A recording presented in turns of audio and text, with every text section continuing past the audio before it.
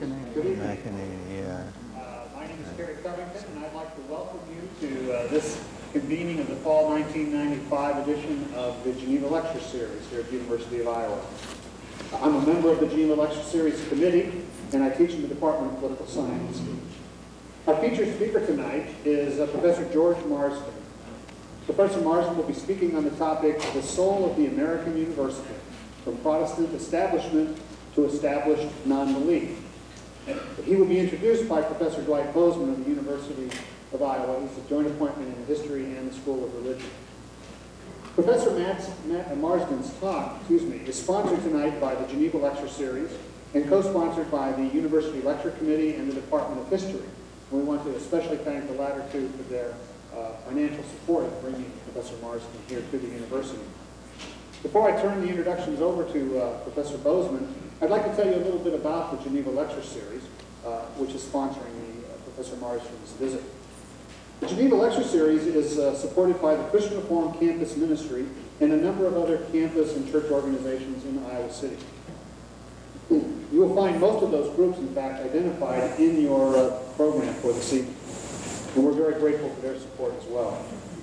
The main function of the Geneva Lecture Series is to provide an ongoing program of speakers who are brought to the campus about once a semester.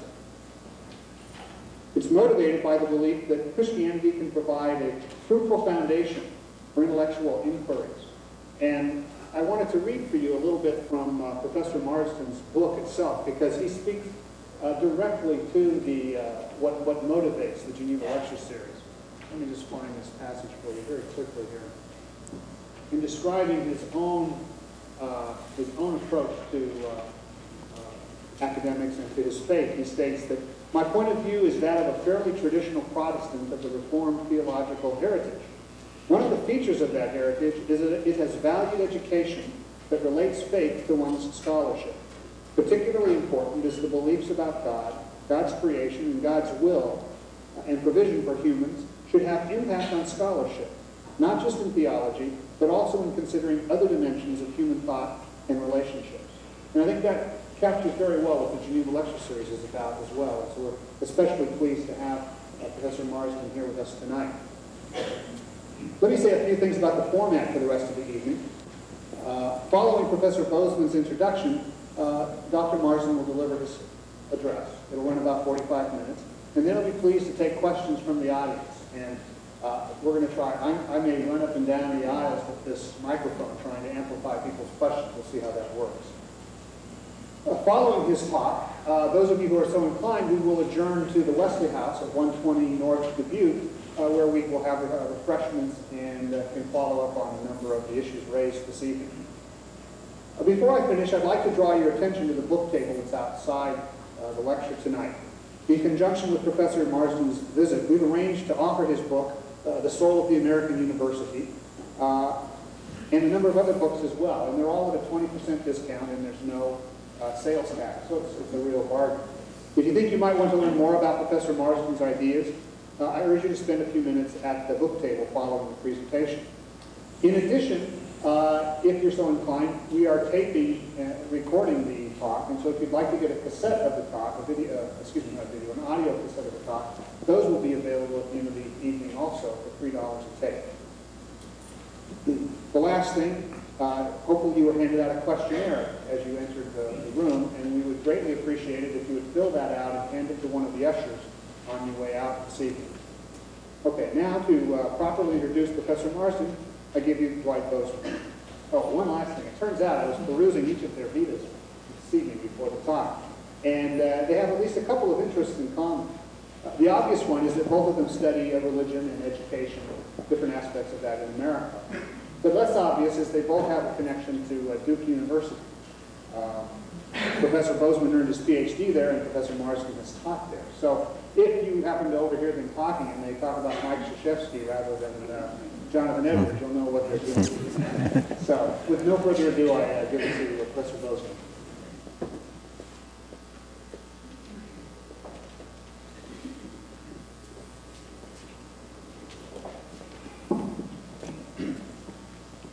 It is a pleasure to help welcome George Marsden to Iowa City and to the Geneva Forum. I'm going to be very brief. Here are some of his credentials.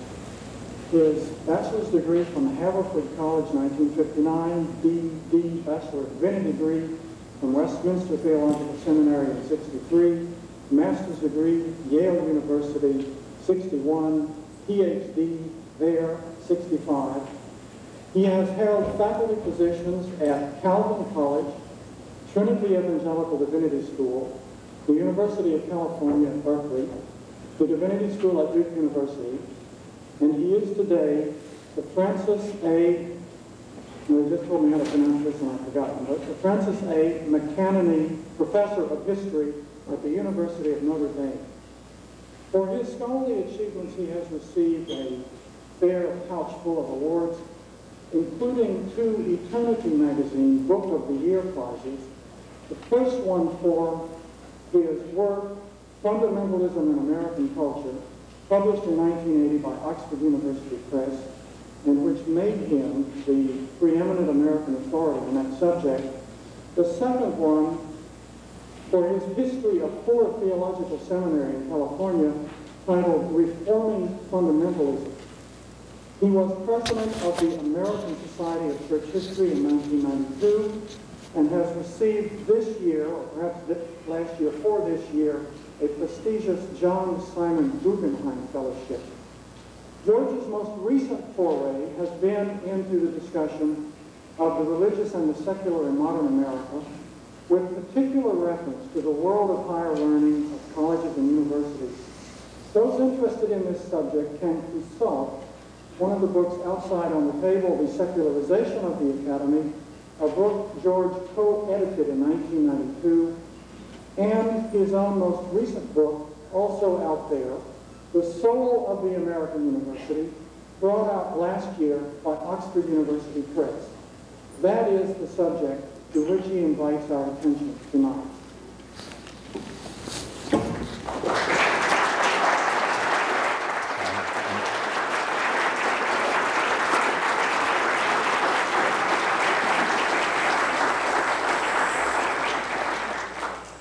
Thank you. It's a pleasure to be with you, and I'm grateful to the various sponsoring agencies for this opportunity.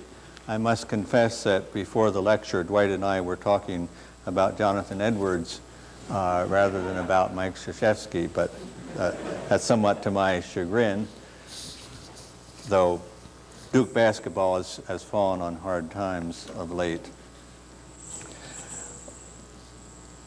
Sometimes when I think about the years I've spent in history, the tune still goes through my mind from my teenage days that has the phrase, the words, I don't know much about history. If some of you are historians, you might have that feeling as you go to class or you prepare for prelims or the like. I have about a 2K memory, and I sometimes wondered whether I should have been in the profession of history. But the one thing that I do... The PA system is so bad that it's completely distracting. Yeah, maybe I have 2 mics or 2 things that maybe are fighting with each other. I'm not sure what they... Do you have a solution up there? Now, is that better? I think that has it.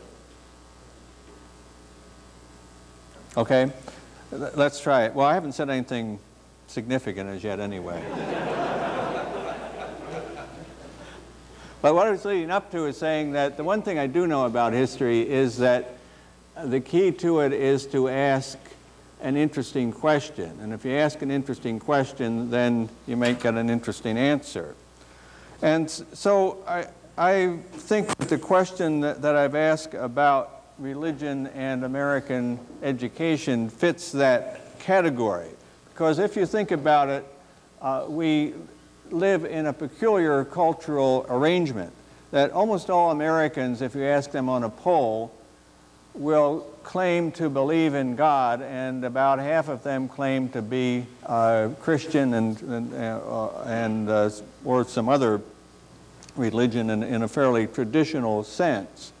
But this same culture, where there's that level of profession of religious belief, takes it for granted that when we are teaching the next generation that God is irrelevant to that teaching, so that in places of worship people typically learn that their religion should not be simply a matter of religious services, but should be an everyday sort of affair.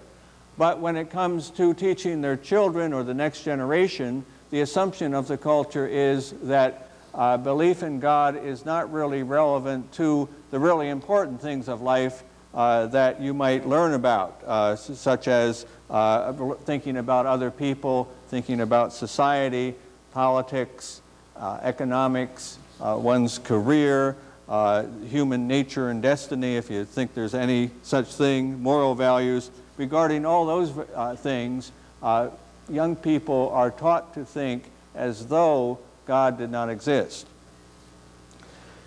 In Stephen Carter's book, The Culture of... he makes an interesting observation is on the subject of God in public life. And what Carter points out is that the problem in our culture is not so much that religion is discriminated against, but rather that it's trivialized, that in fact we have a good bit of room in our public life for talk about God. You know, someone says, I thank the good Lord that my curveball was breaking real good last night. And it's allowable to mention God, but on the other hand, God is not taken seriously as a subject in our public culture or as a factor to think about. But rather, as Carter points out, religious belief is treated in our culture typically as though it were a private hobby. A harmless thing that you may be into, like sailboarding or model airplane building or so, and you can get your magazines and talk to your little group about that, but it's not something that you would talk about in a general kind of conversation. And so religion is typically treated that, here we go, religion is typically treated that way in our educational setting as something like the chess club, that it's an all right private activity for people to have, but it's not regarded as important enough to relate to what one learns about, for instance, in a university, or people aren't taught to think about what's the relationship between these rather remarkable kinds of religious beliefs that I'm affirm on the one hand, and the other kinds of things I'm thinking about in life on the other. Now, I think the negative treatment of religion in mainstream academic life is partly a factor of the trivialization of religion, but it goes beyond that, because it's not simply that our system deals with God as though he were irrelevant to public life. It's not simply that the subject of theology is neglected, but the real message of this trivialization, if you think about it, is that that we are teaching people to think as though God did not exist, as though that question had been settled in mainstream academia.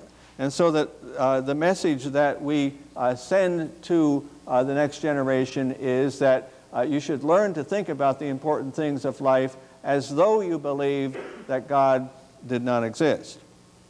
Now, we take that for granted. It seems it's simply the way things are, and for a lot of people it seems to be a matter of common sense, that this is the kind of cultural arrangement that we should have. But if you think about it, people from another era or another planet or whatever who came and looked at a culture like this would think this is a very strange way for a culture to behave. There's a strange anomaly. If a St. Augustine came back and you had to explain that, well, in our culture, most people believe in God, but because it might offend somebody, we don't think about that belief. It's taken for granted. You shouldn't think hard about that in relation to other things that you learn. This would be, it would take a lot of explaining to say, well, why, if you believe in a being as immense as you claim that God is, why wouldn't you relate it to the other things that you're thinking about or learning about or studying? At least those people who do believe those things ought to be encouraged to think about those things. So that's the basis for my historical question, that anomaly in our culture. I've asked a question, how did our culture come to be defined that way? Specifically, how did our academic culture come to be structured in with that definition of where religion would be? And particularly, that's an interesting question if you go back and think about it, that in fact our educational institutions almost all have as their predecessors colleges that had strongly religious, specifically Christian sort of character. That our educational system grows out of a time when Protestantism was either formally or informally established as the dominant religion in our culture. So that state universities typically, I don't know the very early history of Iowa, but many of the state universities were essentially Protestant universities, so that schools such as Michigan and Indiana had professors who were from particular Protestant denominations. One of the factors in the founding of American universities bearing on the subject of religion was that in order to modernize American higher education, it was felt that this sectarian kind of aspect of the religious tradition had to be gotten rid of. And also the establishment had to be disestablished at least to some extent. Most of the people who founded American universities were New Englanders of the generation who came of age during the Civil War. They were people who identified very much with the Yankee cause and with the kinds of things that the Northern cause stood for, particularly the ideals of a unified national civilization. They'd fought for the Union, combined with high moral ideals. They had fought for the abolition of slavery, and they were also typically Republicans who were interested in building a strong capitalist civilization, and the universities would fit into that sort of program. That universities would stand for building national unity, building a strong economy, and for high moral ideals. The people who founded the universities were typically rather broad-minded or liberal Protestants who considered what they were doing as essentially consistent with their Protestant sorts of ideals. That they believed that what was best for the nation was to build a culture that would stand not for sectarian sorts of religious ideas, but for ideas that would be considered essentially non-sectarian ideals. So that they moved theology away from the centers of the university, sometimes into divinity school, or sometimes simply neglected it altogether, and emphasized that the heart of the religious tradition they were preserving would be non-divisive ideals or unifying ideals of morality, that religion was defined largely as a set of moral ideals. Furthermore, they emphasized that the universities would be non-sectarian by being built around a scientific ideal. And science was defined in the late 19th and early 20th century, when this was going on, as a an activity that would be freed from prior commitments or prejudices. Science was defined essentially as inquiry into natural phenomenon without preconception, so that science would be a unifying activity. Everyone from all different sectarian kinds of views could agree on scientific thinking, and it would be a sort of ultimate non-sectarianism. The universities that emerged in the early 20th century were still conceived of as quite consistent with a broad Protestant cultural program. They were often still referred to as part of Christian culture. But the distinctive religious traditions that would be divisive were moved to aside.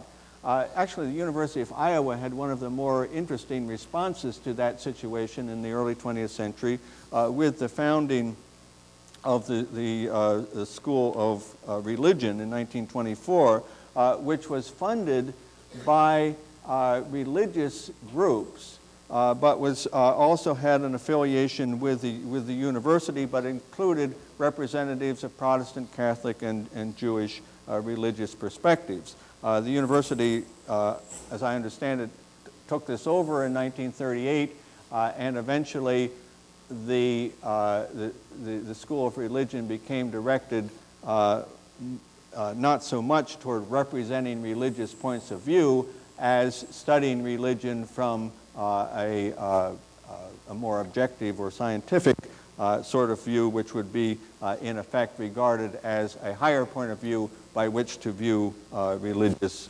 beliefs. Well, during the mid-20th century, the distinctly Christian dimensions of these arrangements tended to fade away. People talked about the Judeo-Christian heritage, or maybe the Western cultural heritage, the heritage of the free world, the democratic heritage that would be represented in the universities. Can you fix me? Yeah, let's try.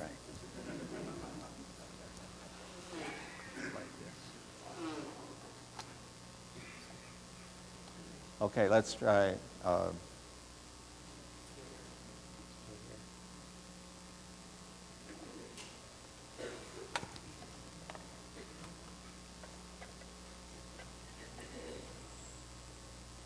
I still hear it.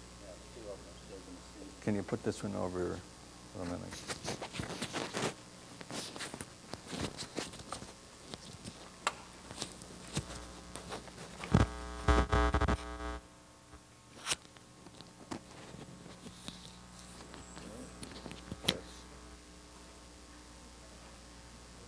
Try the other one.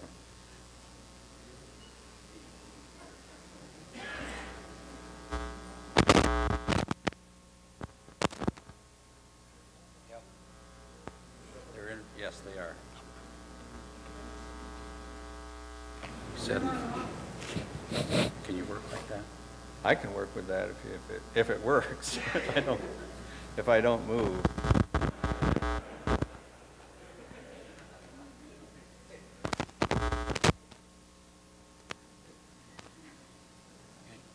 Right. During the 1950s, when people talked about consensus era in American intellectual life, there was sort of a broadly Judeo-Christian ideal, democratic ideals united around the authority of a scientific sort of methodology. In the 1960s, it's that establishment that came under attack, and the attack was focused not so much at the religious dimensions of the cultural arrangement, even though it was white Anglo-Protestant males who were being attacked, but the Protestant part of it had faded to a large extent.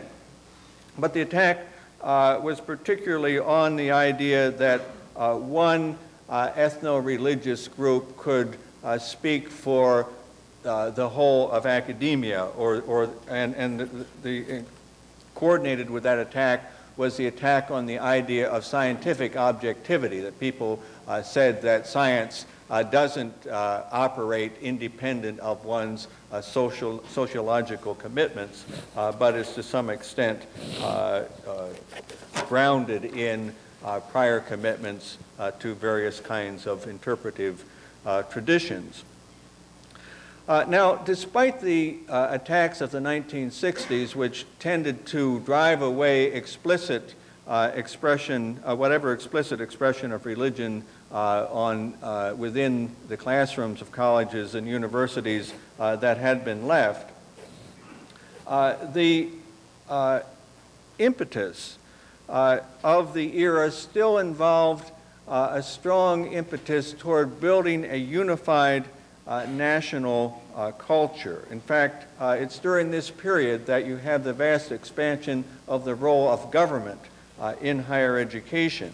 And the government was particularly interested in bringing together all people regardless of race and creed and so forth. And so there was an interest in building a unified culture that academia would play an important role in. The goal was a goal to build more diversity, and that has become one of the standard kinds of aspects of our culture since then. And diversity, of course, is a very important goal when it means treating people equally without regard for racial or ethnic background. But with respect to the role of religion in higher education, the goal of diversity has had a peculiar kind of effect on the place of religion because as there's been more and more talk about the role of having diversity in education, there's been more and more pressure to remove religious belief entirely from education on the grounds that it tends to be divisive or on the grounds that it might tend to offend some. So the policy has the opposite effect from promoting diversity with respect to religion, but rather what's happened is that we have a culture that promotes a uniform and I think rather bland kind of uniformity with regard to religion in public education. That is, that religious perspectives will not be mentioned. God will not have any role in such education. So it promotes a multicultural ideal that's supposed to take other cultures seriously, but it does so while ignoring the religious parts of culture, which anyone who studies culture knows is one of the most crucial parts of any particular cultural heritage. So what we say in our educational system is, in effect, we invite people of diverse heritages and backgrounds to be part of our educational community, but by the way, leave the religious dimension of your culture at the door when you come to our multicultural institution. So instead of promoting diversity with respect to religion, it's still part of this long-term tendency of our culture to promote uniformity and to move religion out of any sphere that might be considered public into a purely private sort of domain. So in summary, in the interest of building a peaceful and unified, economically productive society of diverse people, serious religious concerns have been moved to the private domain. Now we can understand, I think, why that would happen, that there are good reasons why that would happen. First of all, I think religious establishments are a bad idea, and it's good that the Protestant establishment was gotten rid of, that you have to treat all religions equally. And second, one can see that in the interest of devising a peaceful society, that liberal polity is a wonderful invention. We only have to look at the former Yugoslavia to see something of the danger of the alternatives, where you have a situation where there's all too much religion in public life. And so we can value these sorts of liberal arrangements as performing some valuable kinds of services. But however we value that, we should not be taken in by the myth that liberalism is therefore ideologically neutral. By excluding all religiously based philosophies from public discourse, however good the reasons might be, what we do in effect is favor other philosophies that are purely secular or purely naturalistic in their outlook. They're the only ones that people are taught to take seriously. So we're not talking about neutrality toward religion, we're talking about a system of education that tends to favor or promote non-religious views. Moreover, although we have to value keeping the peace, we also have to recognize that secular liberal traditions have proven unable to give very compelling accounts of what the good should be for this diverse society that we're trying to hold together. The only good that we seem to be able to agree on is the good of tolerance. And I think that's pretty well illustrated in the condition of our public schools. Now, tolerance, of course, is another wonderful ideal. But if you've eliminated everything else but tolerance, then one wonders where are ideals for how do you decide, how do you adjudicate disputes among different groups who have some substantial kinds of differences of opinion. How do you get beyond the kind of moral impasse that we see often in academia or in its popular counterpart of the sort of more radical academia, which I think you see on MTV.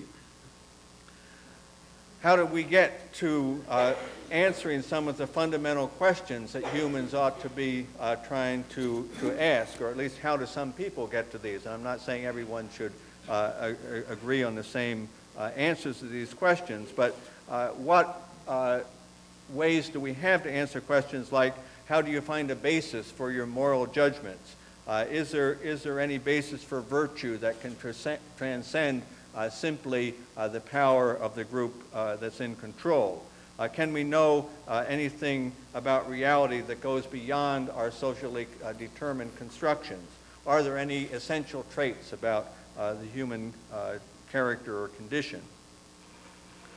Now, scholars whose intellectual lives are informed by religious beliefs are going to give a lot of different and sometimes mutually exclusive answers to those sorts of questions. But the point is that with God in the picture, at least some people will be in a position to provide constructive alternative ways to looking at those questions that might get beyond the dysfunctional sorts of impasses that our culture is in today.